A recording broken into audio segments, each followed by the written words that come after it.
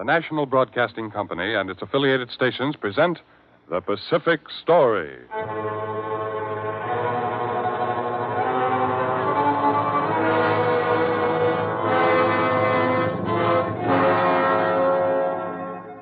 This is the story of the Pacific and the millions of people who live around this greatest sea. The drama of the peoples whose destiny is at stake in the Pacific War. This is the background to the war in the Pacific and its meaning to us and to the generations to come.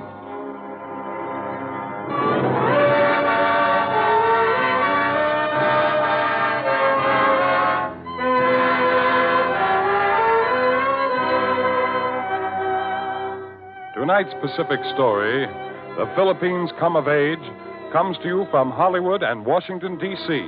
as another public service with drama, the past and present, and commentary by the Honorable Millard E. Tidings, Senator of the State of Maryland and Chairman of the Philippine Rehabilitation Commission.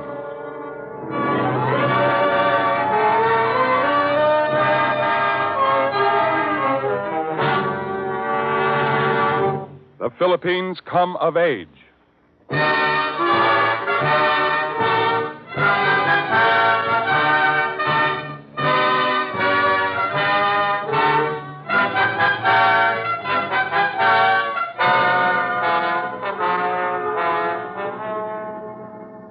A lone Filipino stands at dawn among the shattered and blackened ruins of Manila, a solitary silhouette against the tangled destruction.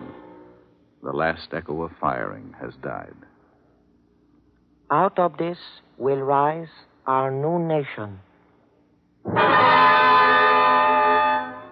Filipino people, still bleeding and still suffering, stand on the threshold of independence.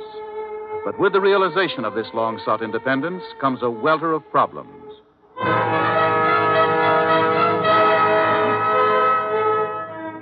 We have waited more than 300 years for our independence. This is one. The Tidings-McDuffie Act promised us our independence on July 4th, 1946. One is the average Filipino. And last year, the American Congress promised us our independence before 1946. The President of the United States is hereby authorized, after the normal functions of government have been restored, and after consultation with the President of the Commonwealth of the Philippines, to advance the date of the independence of the Philippine Islands by proclaiming their independence as a separate and self-governing nation prior to July 4th, 1946. Today, as the battles go on to redeem the Philippines, and the day approaches when the Filipinos will take over their own government, the problems of this new nation are coming more sharply into focus. The United States government stands in the difficult position today of being obliged to keep its word to grant the Filipinos their independence, and at the same time, morally, to be responsible for the welfare of the Filipinos until they're on their feet. This is an expert observer of the Philippines. If the United States quit the Philippines as soon as the Japanese are thrown out, chaos would sweep the islands. Yes, not only is the country devastated, but its economy has been upset. And what about defending itself from aggression?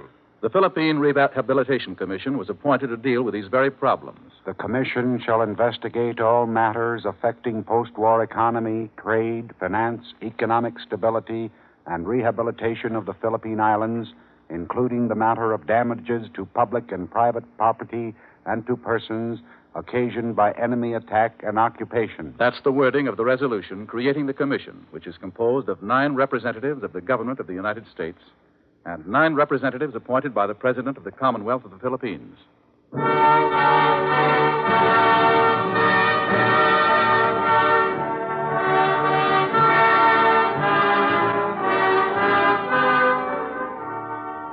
Everything I had is lost, but we shall be free. But there are many points of view in the Philippines. It must be realized that among the population of 17 million Filipinos, there are a number of different types of people. There are, for example, the Negritos, who were in the islands before the Malays came. And there are Indonesians and Chinese, and all these intermixed in the passing years. But that's what happened in the United States, too, isn't it? Largely, yes. But this has developed different problems from those we have in the United States. There is the problem of the Chinese, for example. There are about 125,000 Chinese in the Philippines, something less than 50,000 in Manila alone. For generations, the Chinese have been intermarrying with the Filipinos. with the result that there are today probably 750,000 mestizos, that is, Filipinos with Chinese blood, in the islands. We Chinese have more than $100 million invested in the Philippines, and we pay more than 3/4 of the internal taxes of the Philippines. But from the Filipino point of view, there is another side. The Chinese are gaining control of all the business of the Philippines. The Chinese control, for example, 75% of the rice mills, and they cut and mill over 40% of the timber of the Philippines. They control probably 80% of the retail trade. We cannot compete with the Chinese. For years before the war, the Chinese had an active chamber of commerce in Manila, which supported nearly all Chinese interests. Besides this, they had 5 Chinese daily papers and 1 weekly periodical. It must be remembered that we Chinese have supported our own schools and hospitals and social clubs and even cemeteries. All this has been on the basis of friction between the Filipinos and Chinese for some years. Friction because they are Chinese? No, because the enterprising Chinese have gained control of a great part of the business of the Philippines. That's why in 1940, the Filipinos nationalized the selling of rice. To combat the Chinese control of the rice mills? Yes. That same year, they launched Buy Philippine campaigns. And the next year, 1941, they excluded all but citizens of the United States and the Philippines from engaging in any form of business in the public markets of Manila. Then they have actually enacted legislation against the Chinese. Yes. The Philippine government has been encouraging Filipinos to engage in business and backing organizations to oust the Chinese from business. Were the Filipinos able to catch up with the Chinese in business? Well, they began to catch up, and then the war came, and a great part of the holdings of the Chinese was destroyed. Most of their large stocks of goods and their savings were seized by the Japanese. But what the Filipinos fear is that when the war is over, the Chinese again will rise and gain control of the business of the Philippines. The Filipinos must be able to control their own internal affairs. Well, it must be remembered that the Filipinos were held down by the Spaniards for centuries. Only in the last half-century have they had the opportunity to emerge. Some of the Filipinos, before the war, lived on an aristocratic scale. A somewhat larger group made up the middle class. But the vast majority, the group called the Taos, worked on big estates and were more or less at the economic mercy of landowners, like feudal lords. And this has been a big factor. The Chinese situation was just one problem. There were others. By 10 years ago, a radical movement, spawned in the grievances of the people, had become strong enough to take violent action. Sactilistas are trying to take the city hall. The city hall, too? This is the third riot of the Sactilistas. 3 riots at 3 different points, all at the same time. And all against municipal buildings. Are they trying to take over the government? Yes, they are trying to take it by force. The constabulary is fighting them at every point. Dramatic fighting continues, but the main Sactilista uprising has been crushed. Extent of the damage is not yet determined, but more than 100 Sactilistas and members of the constabulary have been killed or wounded in the outbreak. Authorities are now... The Sactilistas were still active after the invasion of the Philippines by the Japanese. But the majority of the Filipinos composed their differences to fight their common enemy. The question is, now that the Japanese have been defeated in the Philippines, will the Filipinos work together for their common good, or will the individual groups still strive for themselves?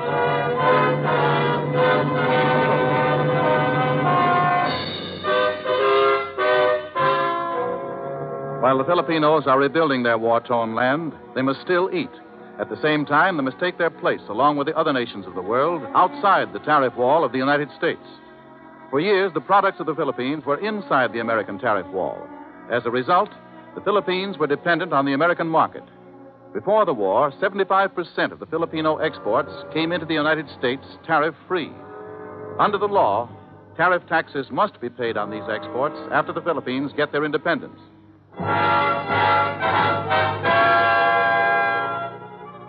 If we're going to compete with the Philippine Sugar King, the Filipinos must pay the tariff tax on sugar. This was the position of the sugar beet growers of western United States. If we're going to compete with the Philippine coconut oil used in this country for margarine, the Filipinos must pay the tariff taxes on coconut oil. This was the position of the butter makers of America's Midwest. During one 3-year period before the war, the Philippines sold to the people of the United States some $520 million worth of goods. Cane sugar, coconut oil, hemp, and so on. And nearly all of this was sold without the payment of any tax whatever. The tax on these goods amounted to some $440 million. Now, if this tax had been paid, the Filipino producers and the Filipino laborers would have received only $80 million for these products, or a loss of $440 million. Now, unless some special arrangement is made, after the Philippines get their independence, the Filipinos will have to pay these taxes the same as any other independent nation. The Philippines were to have had a 6-year transitional period to prepare gradually to pay such taxes. Starting in 1941, the Filipinos were to pay 5% of the regular tax on goods sold in the United States. In 1942, they were to pay 10%.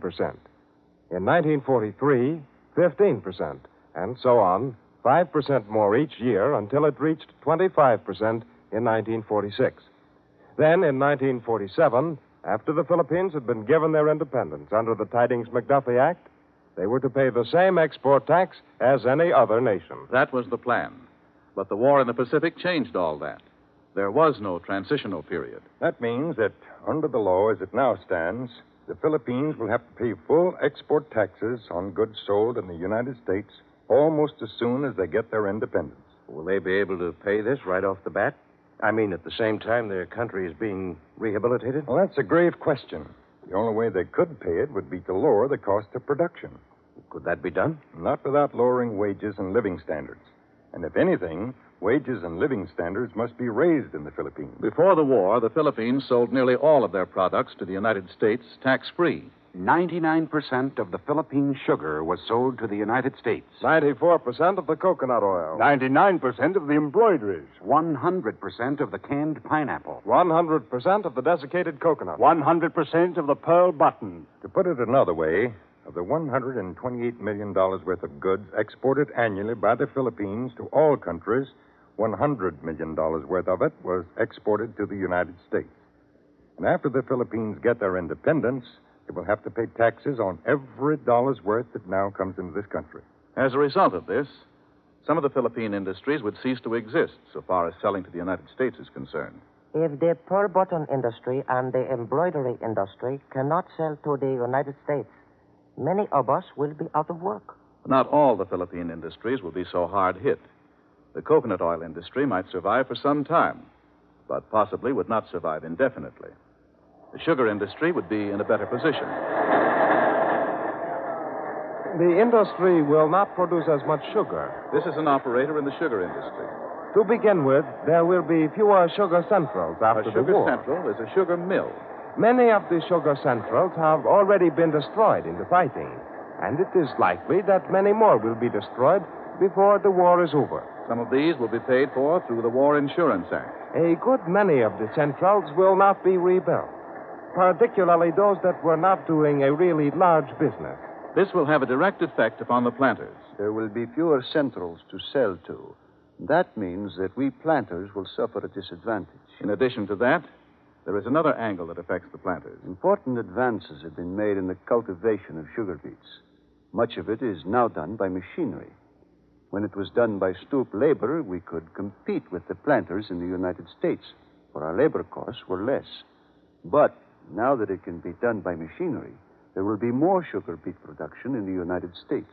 In addition to these factors, there are other factors which will serve to change the Philippine sugar industry. Our efficiency will be much greater than ever before. Fleets of trucks carry the sugar to the railroads. We will have faster transportation, better transportation. That will save money.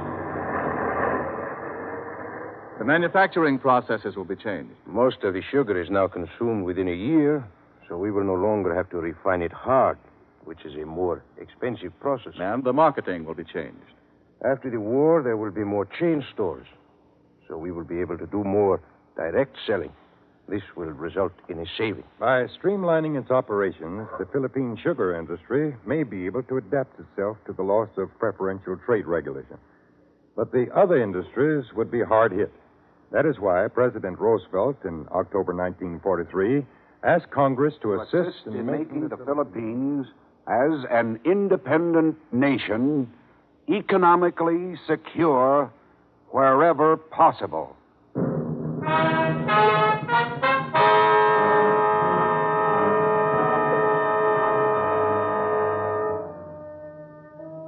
addition to facing the problems that will arise with the ending of free trade between the Philippines and the U.S., the average Filipino faces the problems of internal politics. For years, the Philippines virtually had a one-party monopoly. Many Filipinos actually had little to say in the affairs of their government. When their country gets its independence, they will, in all likelihood, have more of a say.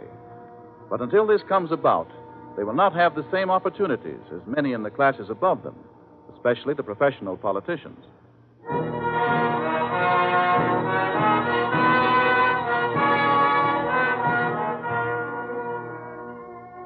The average Filipino will have to take a more active part in the affairs of his government if he is to benefit by having his country get its independence. But is he able to do this? It must be remembered that the Philippines have been influenced by many peoples and many cultures, influenced by the early Oriental empires, long before the first white man arrived. Then they were controlled by Spain for more than 3 centuries, while Portugal and the Netherlands and England tried to gain a foothold in the islands.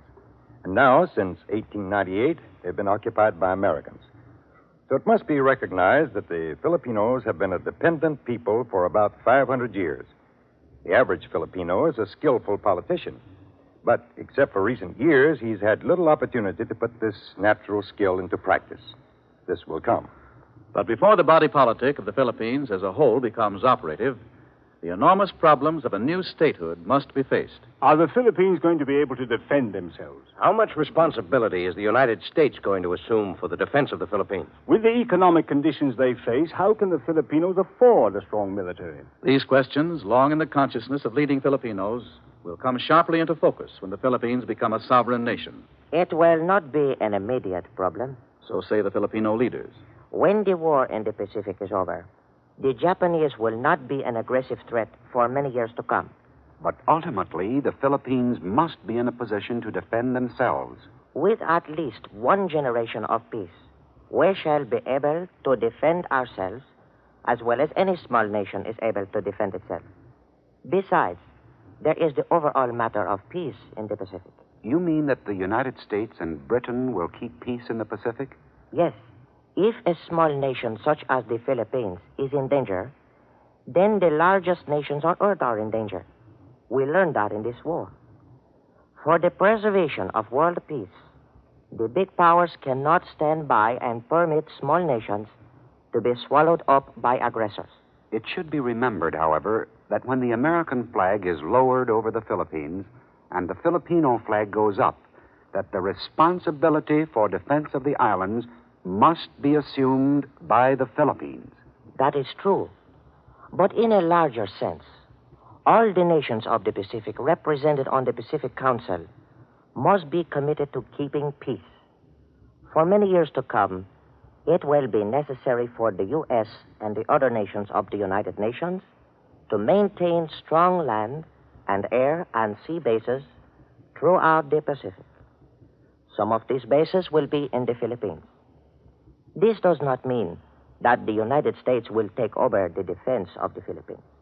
It means that we are cooperating against aggression, for we shall have an army to put into the field as large proportionate to our population as other nations.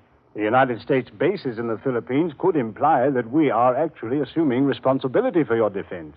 No, not any more than the American bases in Trinidad and Bermuda and Dutch Guiana imply the same thing for those places. What it means is that, in the interest of peace, nations are beginning a new era of cooperation. And even more than that, it means that in the Philippines, the United States has a loyal friend in the Far East. And this will go a long way toward the protection of American interests in this part of the world. In the broad sense, the coming independence of the Philippines will usher in a different kind of cooperation between the two nations. Each must be responsible for its own defense, but each, for mutual protection, must help the other. The question of American bases in the Philippines is covered in the Tidings-McDuffie law. The President of the United States is authorized to enter into negotiations with the government of the Philippines not later than 2 years after the independence of the islands to settle all questions relating to U.S. naval reservations and fueling stations in the islands. So exactly what bases the U.S. will have in the Philippines will be settled within 2 years after the islands get their independence.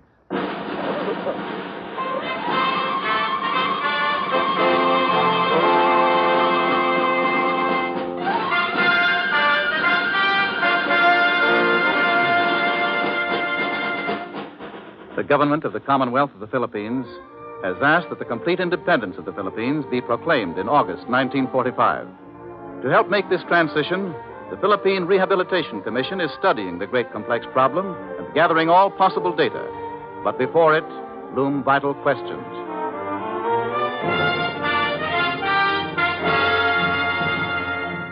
How can they tell the extent of the damage or the amount of relief that will be needed until the Philippines are completely taken back from the Japanese? How are they going to handle the matter of money, with much of the pre-war money destroyed, the islands flooded with Japanese pesos, and newly printed American currency now being used? How long a transitional period will be set up? And what kind of provisions will be made to facilitate the transition? And how will it be integrated with the United Nations Relief and Rehabilitation Administration?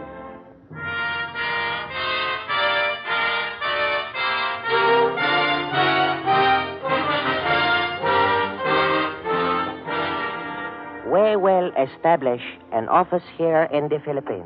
This is a Filipino member of the Philippine Commission who has already returned to his home islands. We are now in the process of organizing a complete staff of clerical and legal experts. This staff will carry out the work of the 9 Filipino members of the Commission. A similar office will be established in the United States. The American members of the Commission, for the most part, will operate in the United States. And the 2 offices will report to the governments of the Philippines and the United States. There's a possibility of conflict within the Commission about problems of that kind, isn't there? Yes. There will be differing political views among the members. And besides that, the Commission may be in conflict even with the agencies of the Commonwealth government and the government of the United States. But whatever the difficulties, it will have to be resolved. For the Philippines stands as the first nation voluntarily to be free. And as such, stands as a symbol of hope for all the oppressed peoples of the world.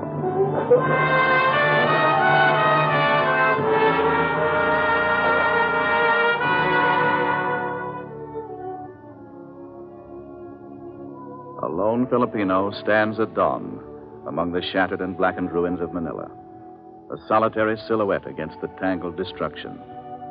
This is Juan, who at last stands on the threshold of freedom.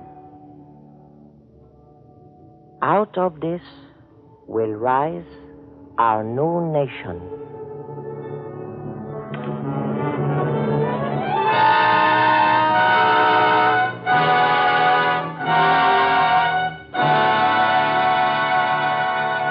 A new nation looks forward to statehood.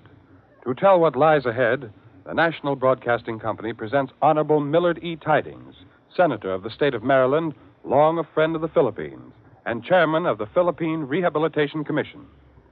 The next voice you hear will be that of Senator Millard E. Tidings.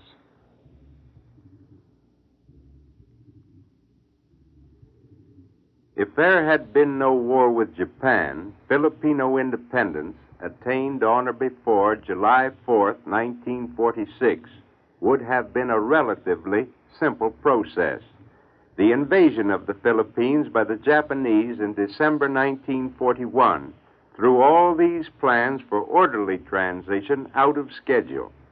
Thus, Filipino independence will come under more difficult conditions than were at first visualized. The war in the Philippines has made that difference. Many of the great cities and towns of the Philippines have been devastated. Its industries have been wrecked. Its trade, both internal and external, has been torn to shreds. There is a tremendous problem of readjustment and rehabilitation to be undertaken before the Filipinos regain their economic and political equilibrium. President Truman and the Congress are now working on these problems. We are now trying to find ways and means which will give to the Filipinos an opportunity to regain their economic well-being so that independence may be as much of a success as the unforeseen advent of the Japanese War will permit it to be. In that war, the Filipinos have fought bravely and loyally by the side of the American troops. They have given their all in the common cause of stopping the Japanese aggressors. Whether you agree with them or not, the Filipinos want their independence.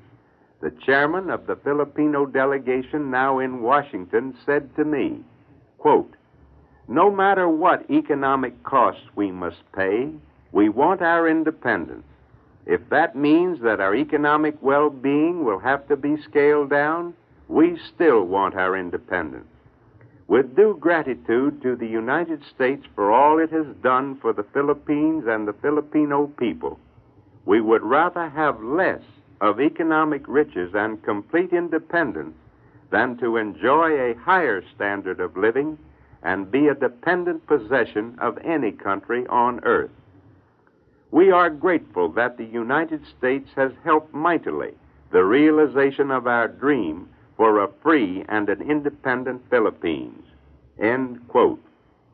Keep in mind that every president of the United States, beginning with William McKinley, has held out to the Filipino people the promise that they would eventually have their independence. They have asked us to make good on that promise, and we have acceded to their wish. We have kept our word. The Filipino Independence Act, liberating a great country and 18 million Filipino people, has won for us the respect and admiration of the citizens of every nation on every continent on the globe. It shows the United States is not bent on subjugating weaker nations. We believe in a policy of live and let live. We have explained basically to the Filipinos all of the difficulties, all of the dangers involved in standing alone as a free and independent nation. They have expressed a willingness to face all these difficulties. Thus, it is as certain as anything in this world can be that on or before July 4th, 1946, there will be a new and young and yet a mighty republic added to the family of nations, the independent Philippine Republic. As we do what we can to launch them successfully on the sea of nationhood, we wish them well in their new venture, content in the thought that we have kept our word, done our part, and with the firm assurance that on the long road ahead, the Filipinos and ourselves will meet in the Council of Nations as trusting and loyal friends.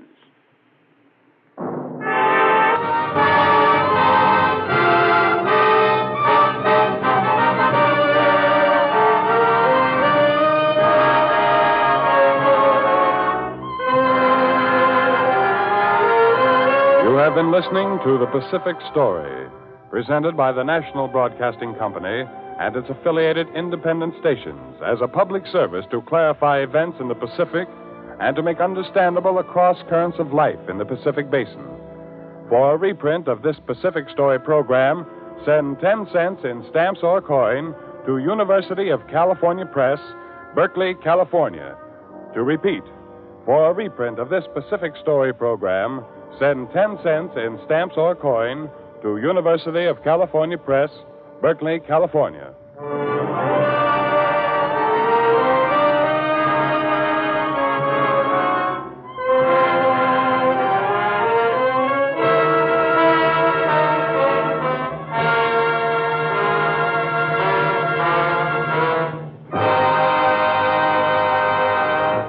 The Pacific Story is written and directed by Arnold Marquis. The original musical score was composed and conducted by Thomas Peluso.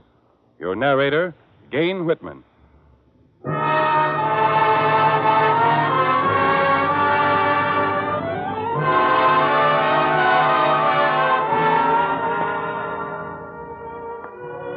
This program came to you from Washington, D.C. and Hollywood.